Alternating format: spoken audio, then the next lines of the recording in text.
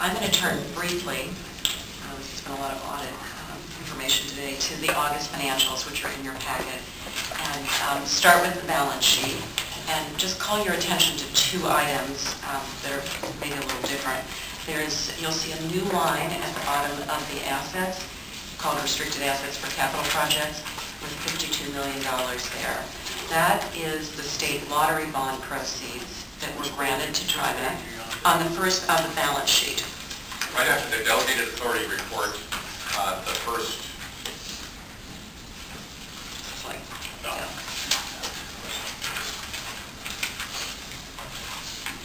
Right before the blue sheet. So Yes, right. First page right below. I'm not sure I have it in the right order here, but. So this $52 million, this is good news, is our first draw on the state lottery bond proceeds granted to TriMet for expenditure on the Portland-Milwaukee line.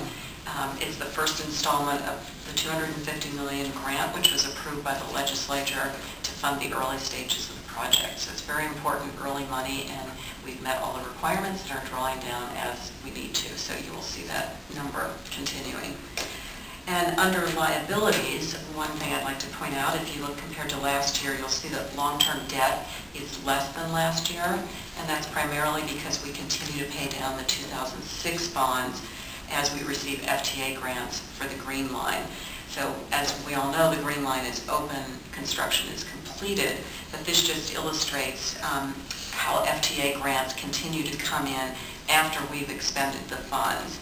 So as we've mentioned before, we anticipate the rest of those funds coming in next spring, and we will then pay down or defease the remaining portion of the 2006 debt. But it's a way to see on the balance sheet this leg of how FTA funds come in after we've spent the money. If you turn to the operating statement, I'm going to start with expenses. And it's difficult to draw any conclusions with 2 months of data. But as we've said all along, we're watching the budget very carefully this year. And so far we're seeing expenses under budget. And I just want to highlight one item, which is the LIFT accessible transportation programs, which are significantly under budget in the first 2 months, about 14%. And this is consistent with what what staff is seeing, which is there's been lower usage of the LIFT program. And we believe that this is due to lower employment, consistent with what we're seeing in the region, which I'll talk about later. On the revenue side, again, 2 months of data, but we're seeing overall passenger revenue lower than budgeted by about 6.5%.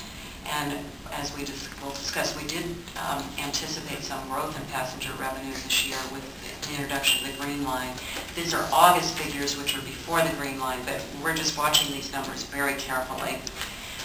We're also, of course, watching payroll tax data very closely, and I'm looking at actual tax receipts, which we get weekly from Oregon Department of Revenue. So I have data from last Friday, which isn't shown in the August close. And what that appears to show is that first quarter receipts, July, August, September, are down about 3% from last year. And that's even though the tax rate is higher this year. So as you recall, our fiscal year 10 budget that you approved assumes negative growth in payroll taxes through the end of this calendar year. But if it continues at this rate of decline, it will actually be worse than what we projected. So again, 2 months of data, 2.5 months are hard to draw a conclusion, but we're monitoring this very carefully and we'll report back to you. In the context of the overall economy, there are signs nationally that the steep decline is leveling off nationally, and many people will say we probably hit the bottom. But many economists, and particularly the Oregon State economists, believe that recovery and job growth is going to be slow or flat for at least a year, and I think that's what we were seeing.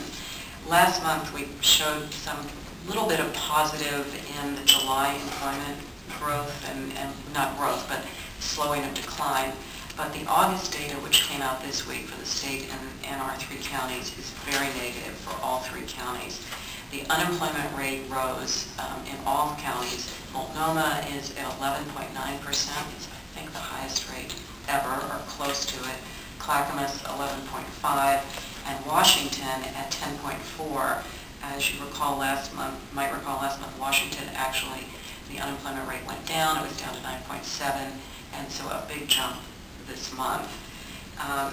All of our counties are higher than the national rate of 9.7%, and all 3 counties have lower employment than last month by over 3,000 jobs. And the statistic I keep looking at is where we are from 1 year ago, and our 3 counties have 54,000 fewer jobs than 1 year ago.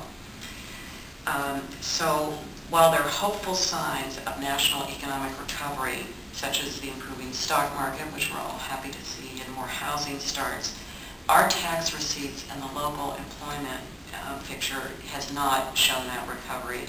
And because our payroll receipts are dependent on wage and job growth in our region, we're not optimistic right now about a quick turnaround. So we'll continue to monitor and report. I'm sorry for the bad news. And just to conclude, I just want to call your report briefly to the investment report. There are no significant changes since August, and as has always been the case, our portfolio remains invested. Over 3/4 of it is in U.S. Treasuries and agencies, all rated AAA, and the rest, virtually all of the rest of it, is in the state of Oregon local government investment pool invested by our treasurer.